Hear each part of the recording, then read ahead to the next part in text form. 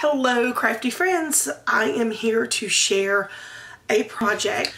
I was inspired by the library pockets that you see they're all over the place, but I wanted to do something a little different.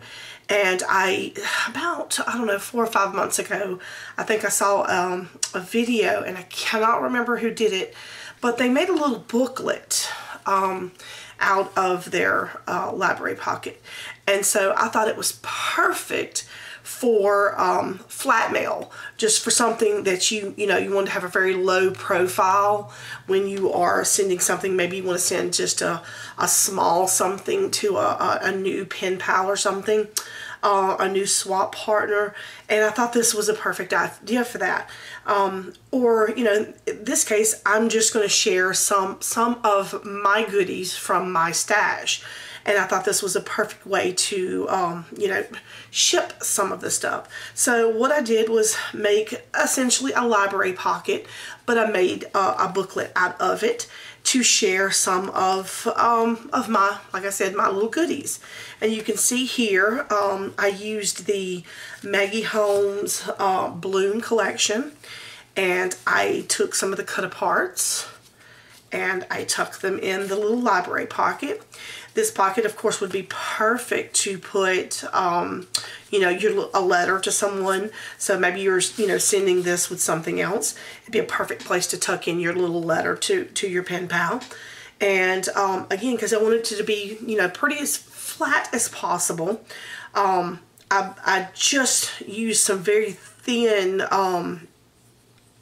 little sticky tape, nothing dimensional. I just really layered it so it's very thin right there, so you can see no dimensional pop dots or anything like that, but it still looks very very dimensional at the same time because it has so many layers. And then just some cut aparts from I think I used, this one's from the 6x6 pad, this is from the 12x12 pad, and this is from the digital collection, as well as the flower and the So Amazing.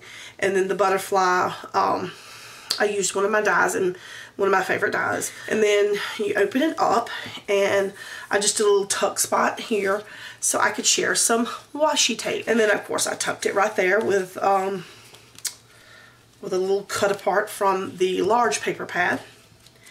And then I am sharing some of my little pom-poms. I got these, where did I get the little pom-poms? I think I got these from Hobby Lobby.